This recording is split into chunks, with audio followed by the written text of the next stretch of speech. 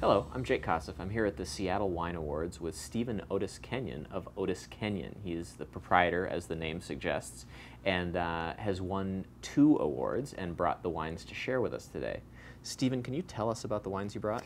Sure. We were very pleased to get a couple of awards, one for our 2006 Cab and one for our 2006 Syrah.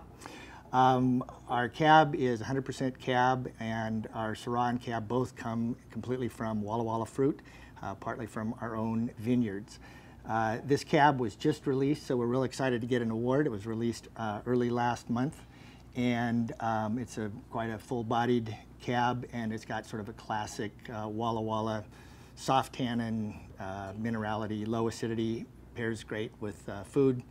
Our Syrah is a little spicier, a little black pepper, a little white pepper, a little huckleberry going on, and pairs wonderfully well with steaks and with spicier food like ribs and game. So the people who were lucky enough to be attending the Seattle Wine Awards today are going to get to taste that and see if they agree with your descriptions. We'll Absolutely. invite them to comment on that.